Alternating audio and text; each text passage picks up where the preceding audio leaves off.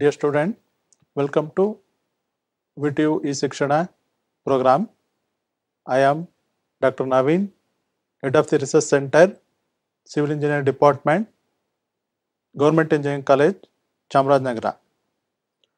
Today, let us discuss the subject design of RCC and sheet structure.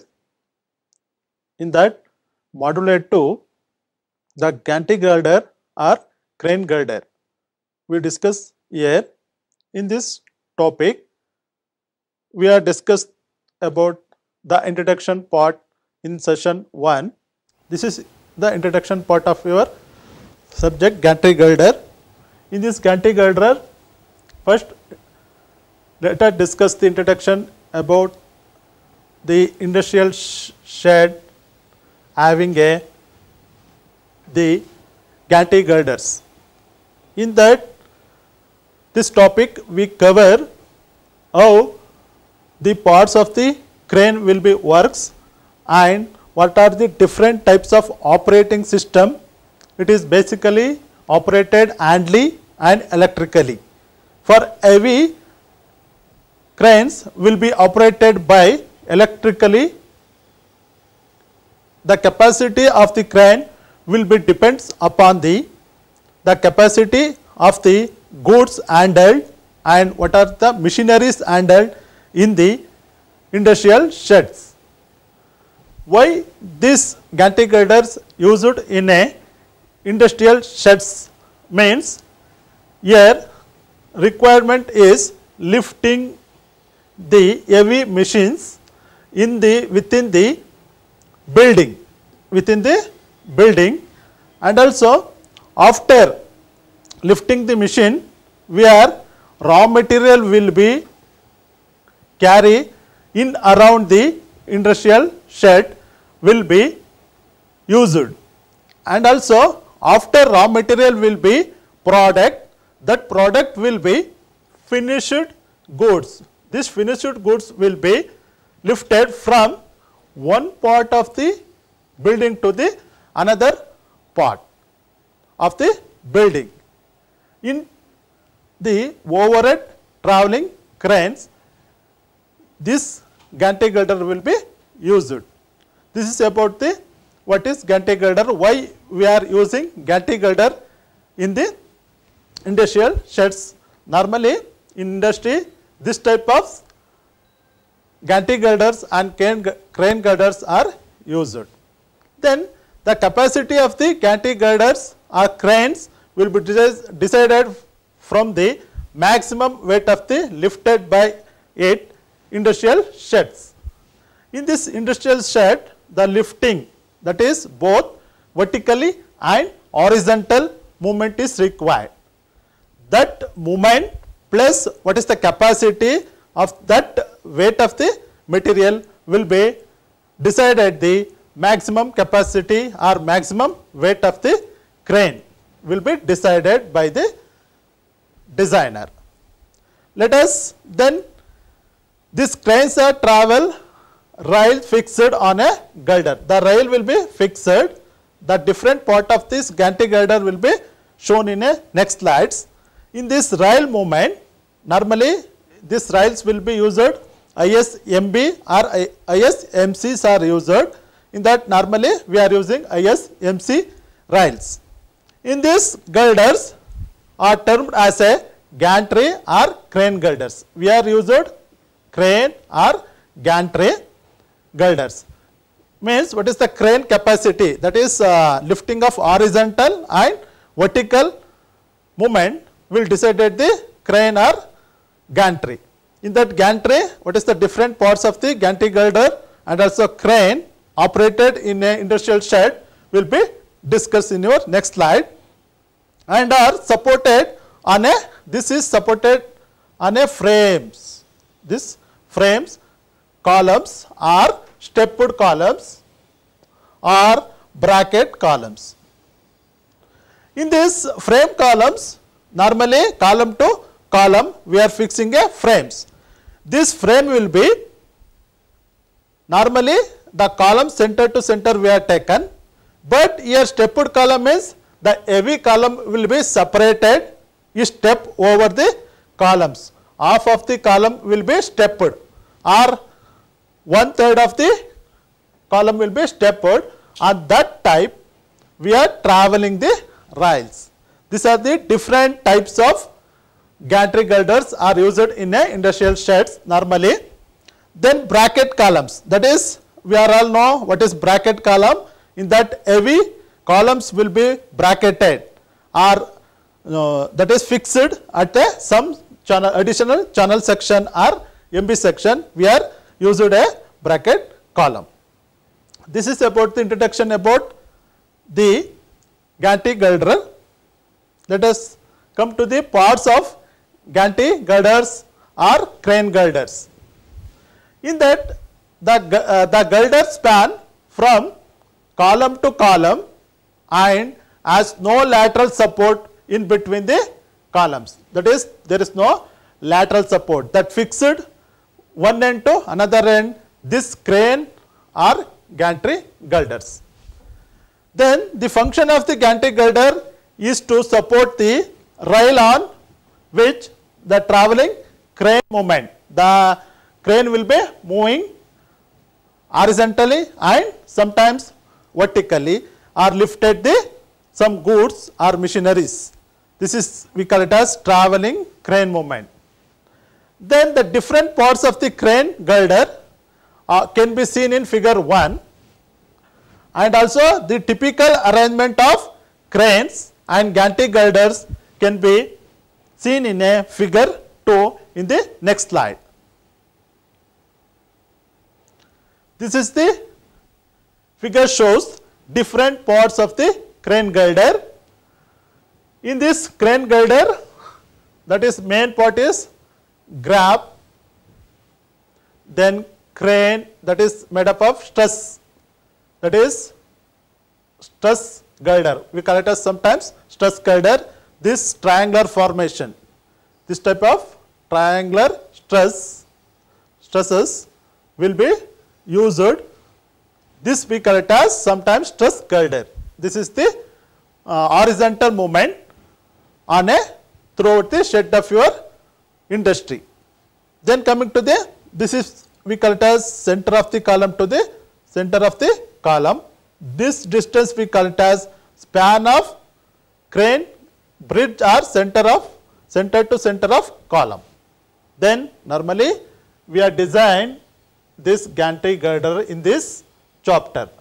What is the gantry girder? Normally the horizontal movement and vertically lifted by crab. Crabs are used for a lifting of raw materials or machineries from one part to the another part. This is normally we are designing this in this chapter, that is gantry girder. This consists of what will be discussed in our next slide.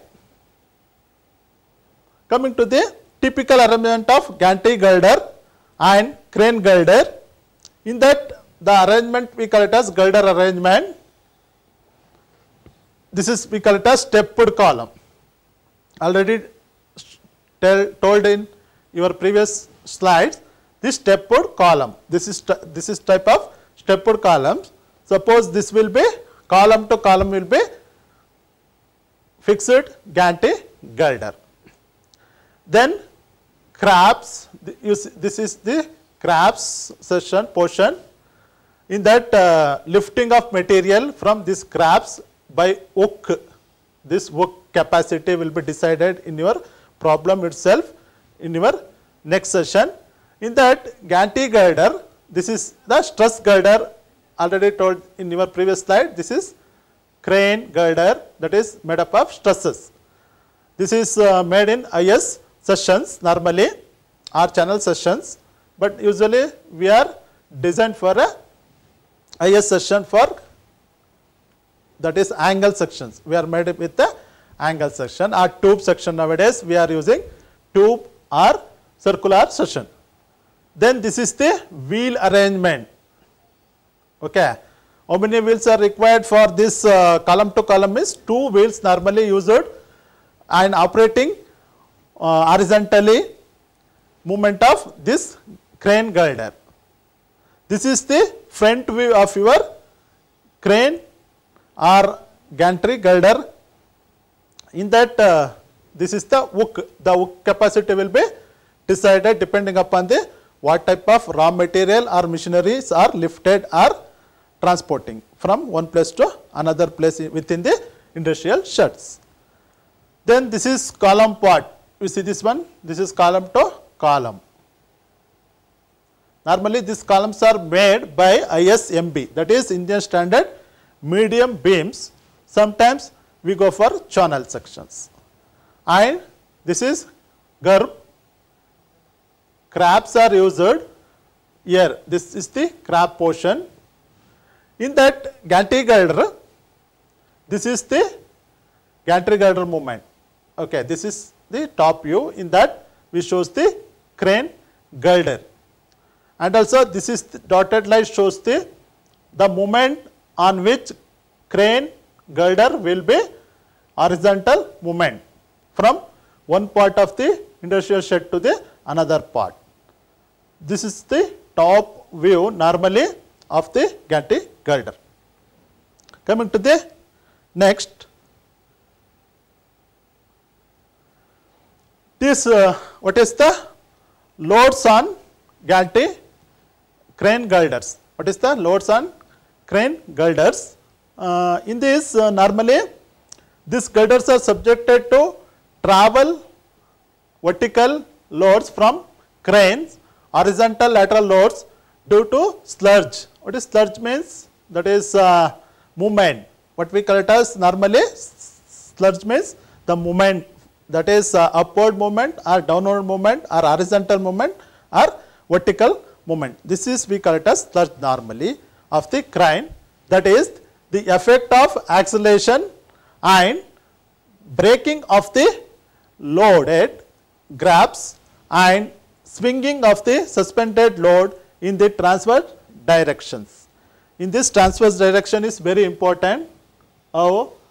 This lifting of material from one part of the shed to the another, and longitudinal force due to acceleration and braking of the crane as a whole. This is about the what are the load considered on a gantry girder. Normally what are the forces will be taken, that is transverse direction and longitudinal direction, and also some accelerations comes, some acceleration and braking load. This is very important. The material will be not broken, in that goods will be not broken. That sludge load will be very important on lifting or pulling of a raw material. In addition to the weight of the cranes, that is impact. That is what is impact means normally, that is suddenly applied loads. Suddenly applied loads, it may be statical or moving load. That is important in this session. Why? Because this is impact will be taken considered as an additional load for a designing a gantry girder. And horizontal sludge, that is what is horizontal sludge means? The horizontal movements. The horizontal movement. Here the crane will be traveling horizontally from one place to the another place. That is additional of this we are using a horizontal sludge must be considered. These are the two additional weight of the crane will be taken. Additional loads will be taken. Then according to IS 875/1987 clause 6, that is page 14 to 16, the values given in this table, additional load for the designing will be noted here. That is types of load.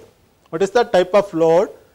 This is operated by electrically operated or hand operated.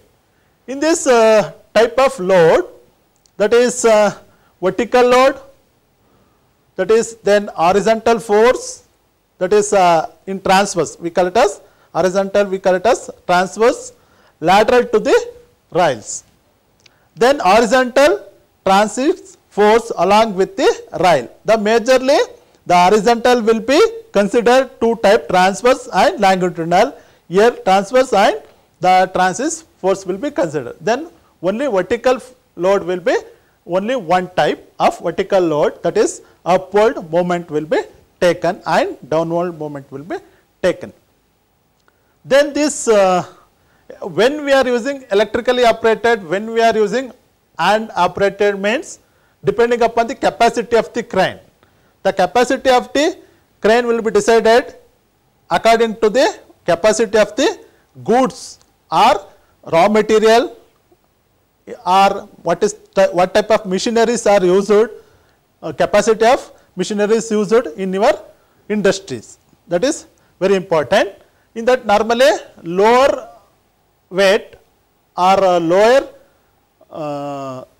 design we are using hand operated, that is lower weight we are using hand operated. In that electrically operate for heavy weight or heavy material used in your industry means we go for electrically operated. Normally in olden days we are using hand operated because the labors will be there. But nowadays we go for electrically operated because this will be work will be fasted due to the fast urgency of the work, and also there is no labor problem to the industry. Then coming to the vertical loads, what is the additional load taken for a designing means 25% of maximum static wheel load for a crane girders for all classes of cranes. That is the cranes will be classified classes, different classes will be coming. On that case we are taken this type of load will be, what is the maximum load, that is 25% we are operating electrically means for wheel loads. Then 10% of maximum static wheel loads, there is no movement load, we are consider here only statical load, that we are taken 10% for crane girder only. Then coming to the horizontal force, that is transverse, that is lateral to rails means we are electrically operated means we are taken 10% of the crabs plus weight lifted by the cranes. What is the load shifted by the crane and plus under 10% of the weight of the gerbs will be taken. Then 10% weight of the gerb plus weight lifted by the cranes. Here we are observing both electrically operated and hand operated. We are taken horizontal force will be 10 and also here also 10. There is no changes. Then coming to the horizontal transverse force along the rails, that is 5% maximum static wheel load. Here also 5% maximum static load will be taken. Okay, there is no difference here, horizontal forces only 5 to this is also 5. Only changes in this additional load will be electrically operated means vertically we are taken 25% maximum static wheels. Here only 10% for hand. This is the only difference. Remaining are same for both electrically operated and hand operated. These are the, this is given in a IS 875 1987 clause, that is 6, that is we are go to that code, that is page number 14 and 16 in IS 1987. Then coming to the various loads are presented in table 1 and they can be seen in a figure 3. This figure sheet 3 shows this table number 1, what we are to discuss on that case, that is longitudinal stress, this is lateral horizontal force, this is towards the wheel load, that is vertical load. Okay, this is wheel base, these are the two wheels normally, these are the two wheels we are taken of the crane girder. In that we observing lateral horizontal force will be towards the this wheel, but longitudinal stress thrust will be away from the wheel load. Then this is the span between this column to column, or this crane girder to crane girder center. In that, load on this crane will be taken, that is longitudinal stress and lateral load. This is vertical load, this both are wheel load. Normally, generally that crane load will be transferred to the vertical load, that vertical load transferred by these wheels, two wheel will be attached to that crane. This is about the loads on cranes. Then coming to the impact and search of cranes, this is the additional weight or additional load will be considered to design a cranes or canty girder. This cranes girder span from column to column. This is very important. This is column to column. That is step columns also there, and usually having no lateral support. There is no lateral support at intermediate point, expecting when a walkway is formed at the top level of the girder, which restrains the girder from lateral bending. That is lateral bending we have taken, that is restrain the girder. This is we have taken girder as restrain the girder. Then no lateral support at intermediate point. Then coming to the under normal circumference, the crane's girder must be designed as lateral unsupported beams carrying a vertical load. To carrying a vertical load, we are taking unsupported beam carrying vertical and horizontal load. We have taken as an unsupported beam. There is no supported on a beam at the level of the top flange, that is top of the flange. This will be shown in a next slide. What is the top flange and what is the ISMCs are used for that top flange. Then apparently a girder with heavier and wider compression flange is required to increase the moment of inertia of the top flange. That is top flange carries a heavy load. Why? Because here we have taken restrain the girder and also unsupported beam. This is unsupported beam.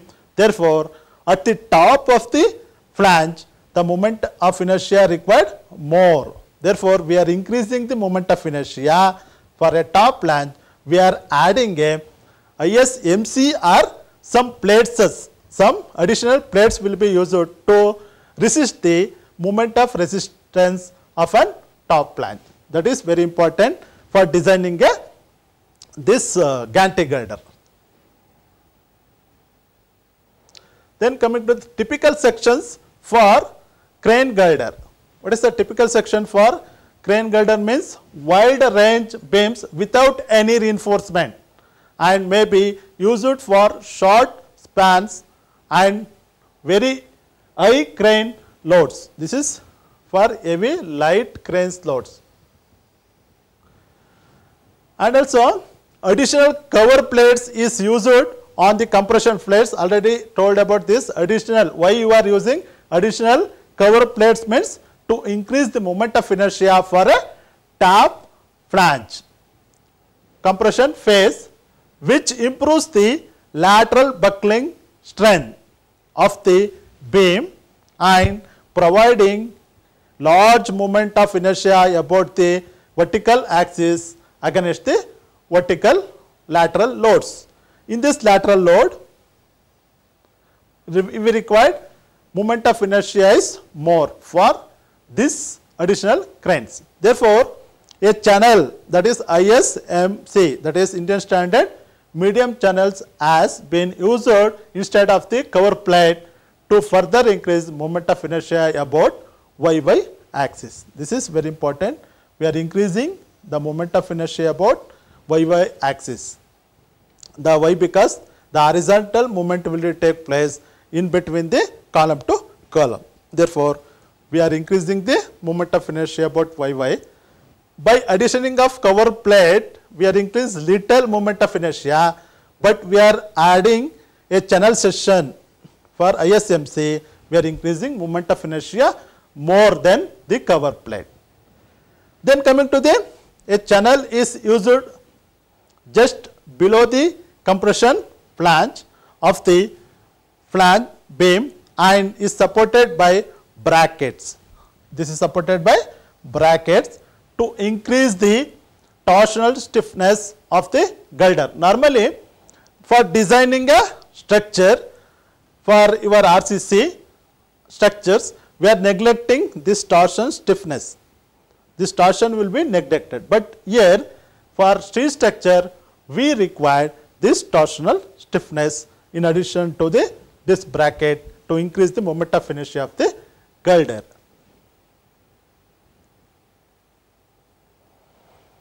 Then coming to this what type of different shape of gantry girder is used in a industrial sheds. Normally, in that my design, normally we are using this type of, that is B. In India, this type of gantry girders are used, and also some cases we are using this type. These are two popular shapes of gantry girders are used. Here, this is the ISMB beams. Okay, ISMB, that is Indian standard medium beams are used with a channel section. This is a channel section, that is ISMC, that is depending upon the load carrying capacity of this crane, we are deciding the what type of channel is required. And also this is the rail, what we call it as rail, normally rail. In that rail, we are using ISMB sections normally. In this ISMB will be used. This is the seated place connections. Sometimes we are used to hook the channel and also IS beam and also this rail. The fixation will be there. By here, this you take this one, you see this one, this is ISMB section at the top. This is channel section. A seated angles are sometimes used. This is the rail. This is nut and bolt connections, and also this is seated connection. Angle sections are used here, bottom also for increasing the stiffness of an member, and also additional of this seated connection will be give the support at the bottom of an our this ISMBs. This is angle section. Sometimes seated connections are used to fix, gives the strength for your beams. Then coming to this type, normally we are not using this type of, this is very simple gantry girder means we are using this type only beam to beam, beam to rail. There is no connection of MC or plates, we are not used here, only rail to some ISMB beam will be connected by hook to, by rail. That is we are using this type of connections, that is. Then coming to this one, where we are required the horizontal movement is more. In that cases, we are using this ISMB. Addition of ISMB sections will be give stiffness to the web section. For strengthening of this web, every I section or every MB section will be laterally restrained by this I section. This A and B is commonly not used, but for designing purpose of any industrial site, we are using A and D. Then coming to the, after knowing what is the part of gantry girders and crane girders, and also what is the load on a gantry girder and crane girder, we go for how to design a Ganti girder. What is the design criteria on this Ganti girders? The extreme fiber stresses in the Ganti girders or crane girders should be computed considering biaxial bending combined with torsion. That is, where torsion force will be considered here. Bending combined torsion will be considered. This is the one of the steps. To simplify analysis, it is assumed that the lateral moment is resist only by the top flange. That is very important here. That is top flange bending horizontally without any assistance from the bottom flange. Here there is no any assistance from the bottom flange. You look at these slides. Here we are using I-section to this one. This is the I-section normally ISMBs. Then coming to the next step, the design bending stress therefore will be fully yield value, that is Fy by mu mo. That is Fy means the capacity of the steel, that is grade of steel we are usually taken, that is 250 normally for my steel, that is mo, that is we are taken the factor of safety. Then for the moment in the vertical plane produced by vertical crane reaction and self weight of the crane, the full section of the girder is taken effect but the lateral unsupported compression flange. This is we are taken compression flange normally, therefore we required a moment of inertia more for a Ganti girders. This is the design criteria usually used. What are the steps we are? That is 1 to 4 steps we are using the extreme fiber stresses. In that we are check the design criteria.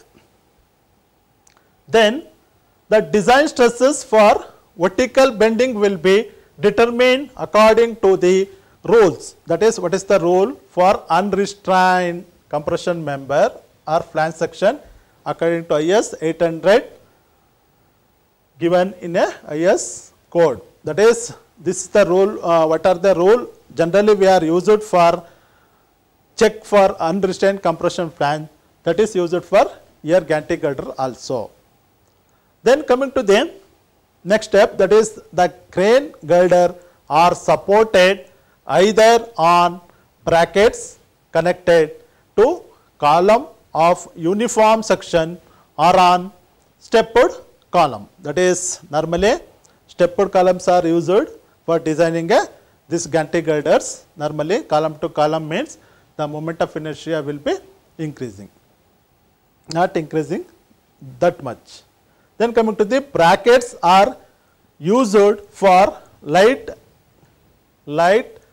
crane loads. That is light crane loads we are using bracket section, not used for this column to column, or stepped columns are used for heavy loads. Only lighter crane loads and the stepped columns are heavy loads and trailer columns, that is taller columns.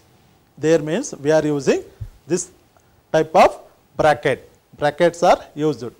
In this, these are the connections. This is how the Ganti girder will be connected from column to column or column to stepped column or column to that is bracket columns. Bracket type of columns are used. These are the factor we are using this bracket connections.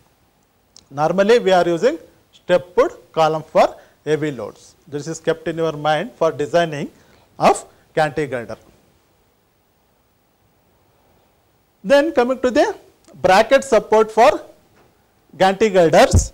In that the girders is supported on a suitably formed seated. This is seated connections as shown in a figure, that one, and it is also connected to the column near the top flange, in which case in order to restrain it forms lateral bending and twisting at the support point. That is, here the support point will be twisted. In that suitable form seated connections are used. In this previous slides we are shown why we required this seated connections. Okay.